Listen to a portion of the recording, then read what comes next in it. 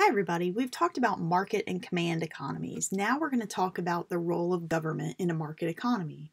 As you'll remember, we've discussed how government tends to have a very small role in a market economy, but that role is extremely important. Economists typically say that a small role for government is appropriate in a market economy.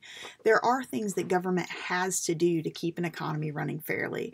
So we're going to look at the things that economists agree on that are important for a market economy, and we're going to go through them one by one. Governments provide public goods and services. That's going to be the first step of the government in a market economy. This is what Adam Smith, in his book The Wealth of Nations, said is the main role of government, and the main role there, he said, was to provide the public good that is the military. A public good is a good that society can't afford or won't create enough of on their own. So think about some public goods and services that you or your neighborhood couldn't afford to produce, but that you use every day. Those are goods and services that individuals or companies are either unable or unlikely to provide for others. And they're goods and services that we need and that help our economy to grow. Businesses on the square benefit from well-maintained roads.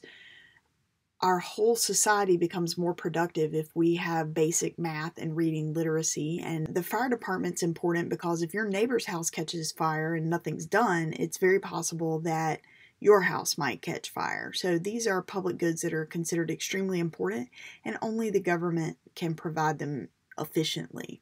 Other examples include roads and bridges, bus and subway service, water and sewage, particularly in cities. Some of you may live in more rural areas that don't have city water or city sewage, but particularly in cities, that keeps the water system safe. It keeps one person from taking up more water from digging a deeper well, for example. The same with garbage pickup and sanitation. Some of you may live in areas where you take your own garbage, but in a more populated area, if your neighbor never takes their garbage, you're going to notice pretty quickly and it's going to become a health hazard. The military and police and fire. The police don't ask whether you paid your property taxes before they provide service for a burglary. Similarly with fire department. So a public good is something that you get to enjoy whether you've paid your taxes or not. You can't keep people from enjoying that, but they also are something that are required for the government to provide because individuals are unlikely to make them.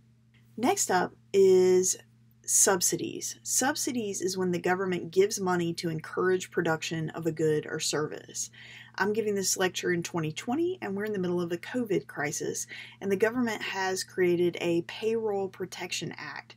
They're actually subsidizing companies just to keep their workers at work. You can get a loan that can be completely forgiven if you agree to keep hiring all of your employees for a specific amount of time. Other subsidies are things that the government wants you to make. So when a vaccine or other effective treatments are found for COVID, you can expect that the government will subsidize those to make the production cheaper and faster to get our economy running well again.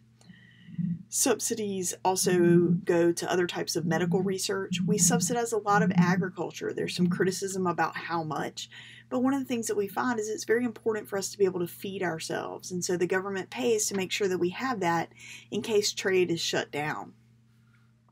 So a subsidy is when you give someone something to make it cheaper for them to produce something. And the whole point of a subsidy is to get something to be produced more. Flu vaccines to high school students are free. They're not free to produce. They're free to those students because the government pays to get that out. And the reason the government pays for that is a flu outbreak, similar to the COVID outbreak, if left unchecked, could really shut down the economy of an area. There are places where schools have had to close or businesses have had to close because many people were sickened, and a lot of hospital bills come from that. Subsidies help mitigate, meaning make not quite so bad, those problems. Here are some examples of subsidies. Your loans for college or tech school. A home loan is subsidized, so the interest rates on those exist, but they're actually lower because the government subsidizes them. Electricity and natural gas, to run those out to rural areas. There are government subsidies given, thanks to Franklin Delano Roosevelt being upset about the expense of his electricity bill at Warm Springs. Farmers get agricultural subsidies for growing certain crops. Healthcare gets subsidies. For example, the local hospital in Monroe County is subsidized because it's very small and it's not profitable, but the government thinks it's important to have a nearby ER and hospital in this area, and so it's subsidized. And business growth is subsidized. So the Small Business Administration gives loans to companies to help them get started, to help them continue producing during times of crisis like right now.